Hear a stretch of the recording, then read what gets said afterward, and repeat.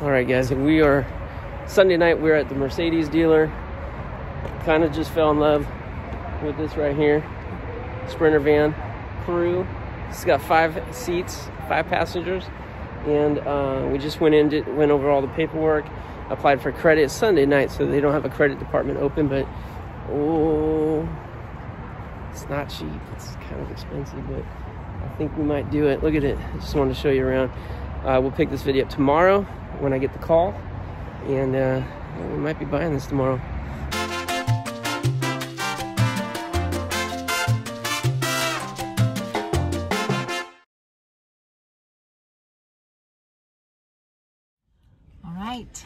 All right, it is Tuesday. It's about 11 o'clock, right? Yeah. That's when our appointment is here at the Mercedes dealer. It's a nice dealership. It's right here in Pleasanton, not far from our house. Big day for Jack Chestnut. It's a big day. I actually woke up at 4 this morning and I couldn't go back to sleep because I'm just a little bit nervous. It's a big investment for us, so I don't take it lightly. It's like a kid at Christmas. But I am excited. I'm excited about the car because it's a really nice car, and our van. It's not really a car, it's a van, but I'm excited about it because it's nice, it's luxurious. I mean, it's about as good as it gets. Is we can go on trips with the kids because of the seat, yeah, and we can go on picking trips if we want to go. That's what I was gonna say. I'm mostly excited about the opportunities it's going to bring up for us. Yeah, travel with the kids for the business, which I think is going to be really exciting. Yeah. And also how it's going to change the business. We're investing in it so we can bring more cool stories for you, and maybe cool stories all over the United States, not just necessarily the Bay Area. We'll see. We'll see about that. All right. That's the plan anyways. Yeah. There it is. It's so pretty. It is very, very nice. It's a house on wheels. Could be. Okay, Locker Nuts, we're here at the dealership. And Jack's finally pulled the trigger here for the Locker Nuts. Over a year of deciding what kind of van he wants, he finally broke down and got it. So I'm going to show it to you right now. Look, he's in there. Dun-ta-da! Check it out, baby. Is that not super cool, right? It's silver. He's in there right now getting the manual, all the details of everything for this guy. There's the wheels. Dude, this is gonna really change things for him as far as being able to store and have things covered and hit the road and do some cool things. So. You can always back up one thing here. This is where you can, load the apps and do all the stuff once you get connected. Once I go and it's going to be whatever email that we're... It's so pretty. And it's a really cool silver. All right, look at that. We're matching dorks with our hats. No, they're not dorky. They're hecka cool. They're cool.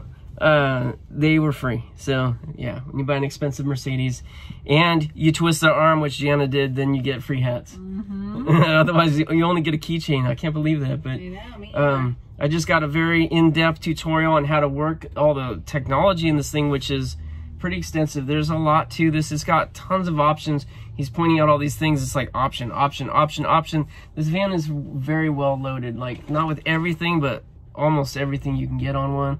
That's awesome. And show him the back. It's nice. Well, we'll go home and we'll do a more in-depth here. Yeah. But anyways, about to drive it home. It's very exciting. Yep. It's almost a little surreal because this is so nice. This will be the nicest and most expensive car I've ever bought. All right, this is our first official use of the van. Packages going to UPS and FedEx. We've been doing a video, but it started raining like as soon as we got home. So I'm gonna wait to do like a real video introduction to this pretty sweet van right here. I was loving it.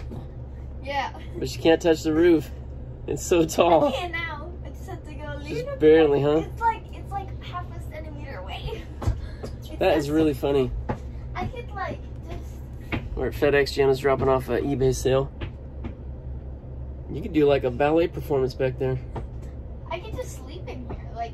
Totally. We could put like a queen size inflatable mattress back there. Yeah, just And still have room for our bags and stuff. We can install a TV like up here. Yeah, we could. And then like we could just be watching it. Yep. All right, guys, it's time. Let's take a tour of the van. Let me show you some of the features that I just love about this thing. And I'll point out a couple things that maybe I don't love so much. If you're thinking about getting a van, I'll tell you, you know, some things to consider about this particular model. This is Sunday. I bought it on Tuesday, so I've had it quite a few days now to enjoy it, experience it, and get to know it a little better. And I'm liking it. I am liking it. All right, we've taken 2 trips to the flea market in this van and emptied 1 unit, and you're gonna see those videos here coming up. Yeah, I've videoed everything basically. So but let me show you so obviously the doors in the back here, they open very easily. Actually, I love this little right here. You just pull on it basically and it opens up. We got a little bit of storage here. Let me flip this camera around, I'll show you a little closer. All right, yeah, this thing very, very easy. We do have a little bit of storage in the door, okay, and there you see I've got some rope and a bungee, and that's so I can strap stuff down inside. God, it's got so much space in it. And just to let you know, there's a couple little scratches and things here that weren't there when I bought it. Like I said, we've been using it. So you got this nice little step stool right here. We do have a plug for a trailer, but no trailer hitch. They didn't get that option on there, so that's something that I do want to add.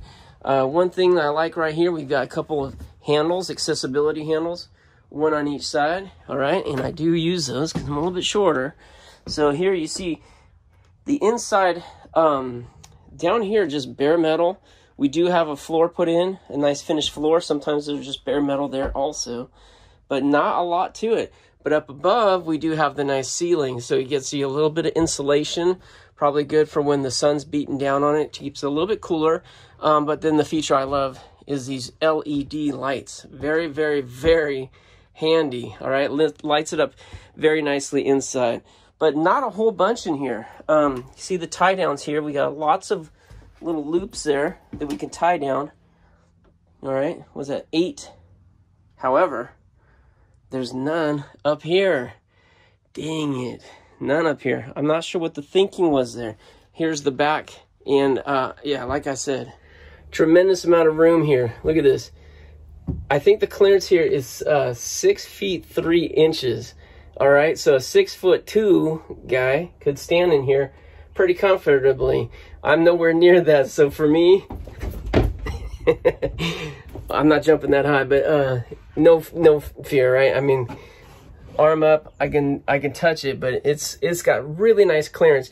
For one, that's great because the other night I was actually doing unboxing in here. You'll see me do that in the upcoming video. It got dark out. I was at my storage unit, the light bulb's out. I was actually standing in here unboxing right at this height, not on my knees or nothing, but right here. The light was lighting it up very nicely, and was doing some nighttime unboxing. This is basically, this is serving as a mobile office or mobile studio for me. Another thing that's really nice about the height is that I was able to get my 6-foot plastic tables in standing up. So that means I can put them in a little bit later. So I have some merchandise in here. I can stand the 6-foot tables up back here. And with that extra 3 inches, it gives you a nice clearance there. This is really, really nice. I like the tall roof. All right, the van itself is not terribly wide. It's a little bit on the skinny side, which I'd say is nice. I mean, when you're driving down the road, you don't have to worry so much about it, like, you know, being like the lines like right next to it. It's just like a normal car width. Also very nice for being in my driveway here because I actually have some room between the vehicles. So, you know, just for practicality for me, I like that it's a little bit skinnier. I would rather have it skinny and tall than wide and low. Another nice thing about these doors, check this out. They go that far open. Well, anyways, that option was built in at the dealer. It's not something probably I would add, but when you're at the flea market and your booth's over here and you don't want the door to like basically obscure the view of the back of your thing, you can open it like this. I mean, there's practicality there for a flea market use. Now, your booth's out here and you can, I don't know, get around here a little bit easier. Kind of cool. Not a big deal, but just kind of cool. You see up top there's a camera. I'm going to show you what that does in a second. I mean, backup cameras are nothing new on cars, but this one does something special. I think it's like it's a secret, you know, like a secret weapon or superpower. Let's call it a superpower. Pretty cool. I'll show you that in a second. Another option I got was like chrome. There's some chrome accents on the grill here. Just makes it look kind of cool and hip, but something I would never, ever, ever pay for. All right, another option I probably didn't need. I don't know, kind of happy it came with automatic doors. Something that came standard on our Honda Odyssey minivan we had years ago. And actually that had 2 doors, one on either side. The kids love it. It's great. When we had car seats, it was a life changer. But on this car, probably just something that's going to break over time. You know, I don't have like ultra high faith in Mercedes engineering. They build a beautiful car, but do they build it to last? We're going to have to see. Hondas, yes, built to last. Mercedes, not one of the things they're known for. All right, you can see under the seats here, there's a pretty good amount of space, which I've used to shove a couple of the items that I use at the flea market. And I'll probably get some bins or something that are that size that they can slip under and put some rubber on the bottom so I can utilize that a little better. Cup holders right here. Of course, we see the hand sanitizer. That's an essential at the flea market. The seats back here, very nice. Got some armrests. They crank up at different levels so you can get it to, you know, whatever's comfortable. One on each side. All 3 seats do recline a bit. Kind of hard to do with one hand, but there it is in the furthest reclined position. Not super reclined, but you know what? Even this much would give you some relief on a long trip if you've been sitting upright for many hours. I know that'll be appreciated. Just a nice feature. All 3 of them do that.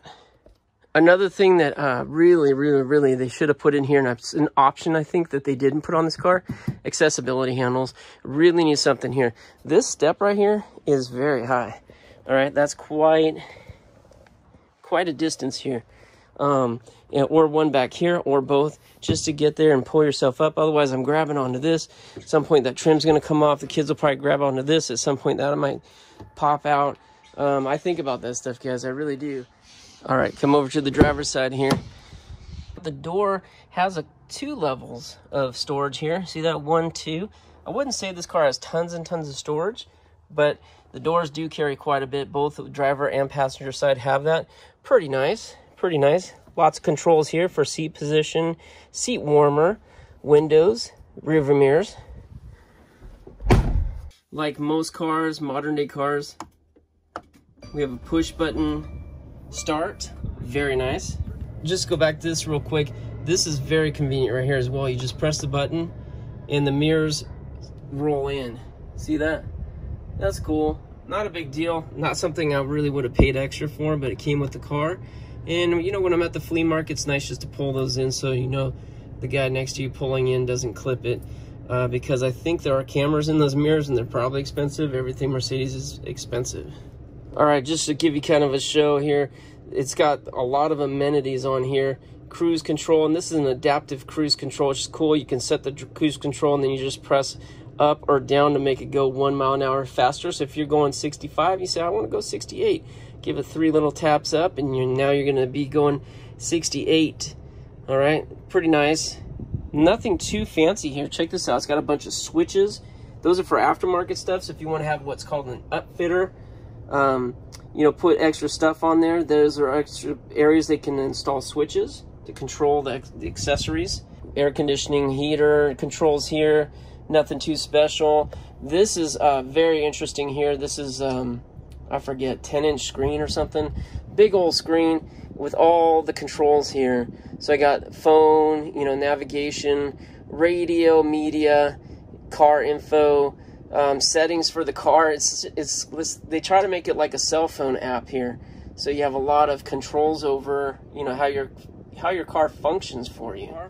Couple cup holders here, 2, 2, 2, and 2. So we basically have 8 cup holders up in the front here, but a glaring shortfall of the design in this car. The big one right here does not fit a Gatorade bottle. Come on, you guys. That's one of the essentials. That would have been a deal breaker had I known. Just kidding. My phone is actually taping this video. Otherwise, I would just show you. I would, you know, demonstrate this right here. The slot is for cell phones. There's one on each side. It's got a rubber grip inside, so when you slide it in, it kind of holds it nice and snug. It doesn't slip out when you're driving. Up here, you've got a compartment up here This is a wire-free charging station, so if you basically put your phone on that mat and your phone supports that tech, then it will just charge. But if not, you've got 3 USB-C ports there for charging phones or other devices. Up top here, we've got a little bit more storage. So you see right here, this area right here is nice. You can stick some stuff up there, and we've got a handle for, well, I don't know what, because by the time you're high enough to reach this handle, you're already in the car. It's not gonna help you getting in and out. They should put handles lower. That's another thing that I will probably add. Here we've got a little space right here for, well, you see right here, I got some face masks, gloves, a battery backup, and some hand sanitizer. So, you know, the essentials. Here's something else that's pretty cool. This right here is the lights, right? And you see they are LEDs, so they kind of like dim on and then dim off. I don't know, I just think that's neat. This one right here, a fair amount of light. And again, it kind of incrementally raises the brightness. And then this one right here are those back there. On and off at the touch of a button. It's kind of nice. That's a nice little feature, a nice little attention to detail. This took some getting used to. The parking brake, man, at the dealership, because they don't come with you because of COVID, you know, I was hunting all over for it. It's right here. That's the parking brake. You just pull it, releases the parking brake, and you push it to implement it. And then the gears are this right here. You either push it down for drive, you press it all the way up for reverse, or you press the button in right here for park. And you hear when you put in park, it puts the parking brake on. But this is what's neat right here. When you put in reverse, this is your rear view camera right here. And this really is one of the features that I love most about the car. I mean, rear view camera is something I think you can't do without in these days. I even have it on my truck, which is 10 years old. But this right here is a game changer.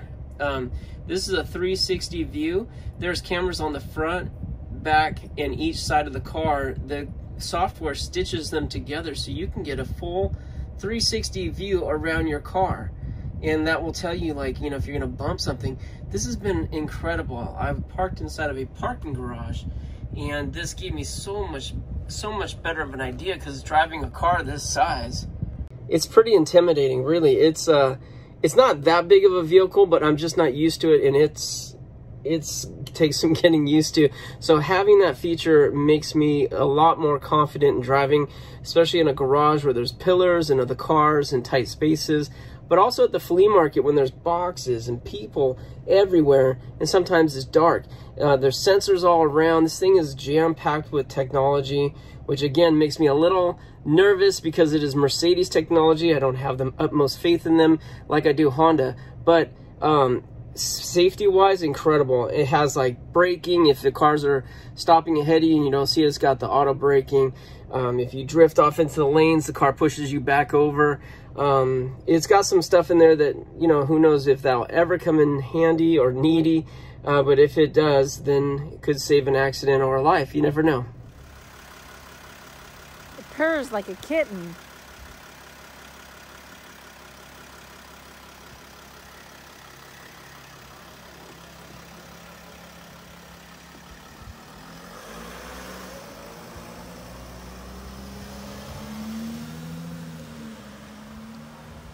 Locker nuts. All right, so I showed you all the features, not all the features, but the main features and some of the stuff I like about the car and some of the stuff I don't like about the car. Minor gripes, but I'll tell you probably the best thing about this car is the drive. This thing handles amazingly. It's a big car. I think the car weighs 5,000, not a car, the van weighs 5,000 pounds, but it does not feel like it. It's nimble, and it's responsive. The steering wheel feels great. It's got a leather wrap steering wheel. It's just the right size. It feels great. And oh, wait for that ambulance to go by. All right, and then we're gonna pull out. And this thing, I wouldn't say it's like, it's not gonna win any drag races or nothing, but it's not slow. It's got ample power. Let's just put it that way. Ample power.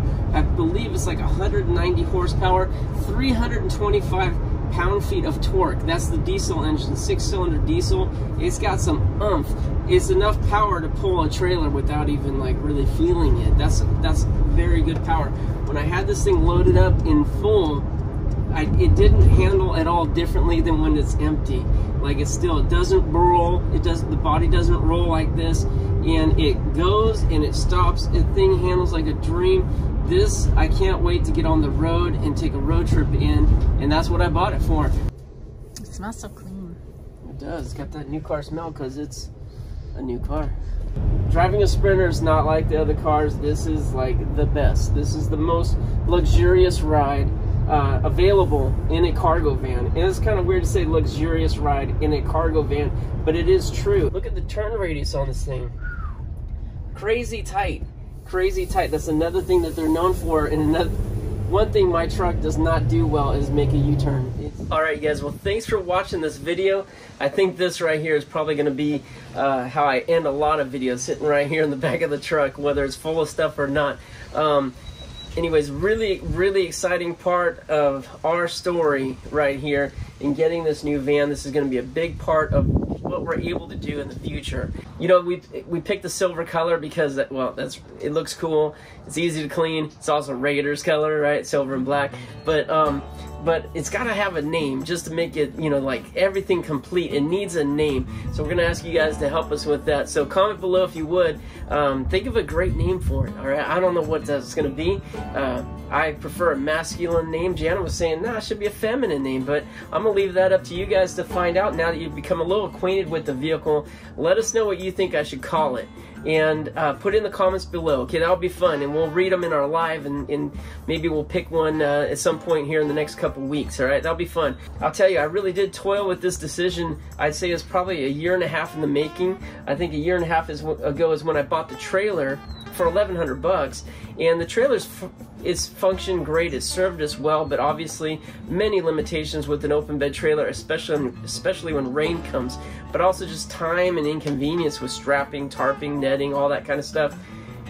This van is a game changer, but also being able to put the girls in here, hit the road, cruising at 75, no problem. It drives like a dream, really. It drives so nice. Being able to hit the road and see what adventures we can find outside my little stomping ground here. Who knows? That's going to open us up to a bunch of videos we hope in the future. That's the plan. You heard Jana mention it earlier in the video. That's the plan. Nothing definite right now, because right now it's just about getting through these weird times right now, you know, with COVID and everything and the lockdowns, and just trying to get through that, and we'll take the next chapter when it comes. But right now, this is good, this is big, this is exciting, and thank you so much for being on this adventure with us. Hey, real quick mention also, two other things that went into our decision to buy this Mercedes and buy it new. First of all is the gas mileage. Alright, this car reportedly gets 22 miles to the gallon. That's incredible. That's better than my pickup truck by far. My pickup truck actually doesn't get very good gas mileage at all. It's one of the few things about the Honda that I don't like. 22 miles a gallon in this, mostly because it's a diesel. This diesel van is rated the best gas mileage, I think, of any cargo van on the market. That was kind of important because I do plan to keep this for a very long time, and I do plan to put a lot of miles on, especially on the road if we get out there.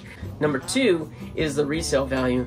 These Mercedes Sprinters have tremendous resale value, which is especially frustrating when you're trying to find a used one, which I was. Finding one with the back seats nearly impossible, but the resale value on these is incredible. You can pack some miles on these things and sell them for a very high rate, like ridiculously high. So buying one new gonna cost you more than it should. Selling it, you know, used, is going to be a little bit beneficial. It takes kind of the sting out of the purchase price because the Mercedes is more expensive than the other ones. But the Ford was a close second. Ford is a sweet ride as well. But thank you guys so much for watching. If you learned anything from this, great. If you're just excited to see what I got, awesome. I appreciate you watching. And I just want to say thank you everyone for watching our videos, you know, our silly videos that we put out. Thank you so much for watching it. We really appreciate you. It's a blessing to be able to do this. It's a blessing to be able to have such a nice ride, and I'm very grateful and very thankful and very humble to have this experience. And it's mostly because you guys make it happen. So I just want to say thank you so much, so much, so much. All right, next video will be out soon. I've got a bunch of them taped, but I had to complete this introduction before you see me driving around in a Sprinter van, right? So next video will be out soon. Until then, good luck to you. God bless you, and we'll see you next time here on Locker Nuts. Speaking of locker nuts, what do you think? What do you think right there? A big old magnet. Locker nuts. That's what I'm thinking right there. But a magnet so I can take it off. My homeowners can't write me up. Boom.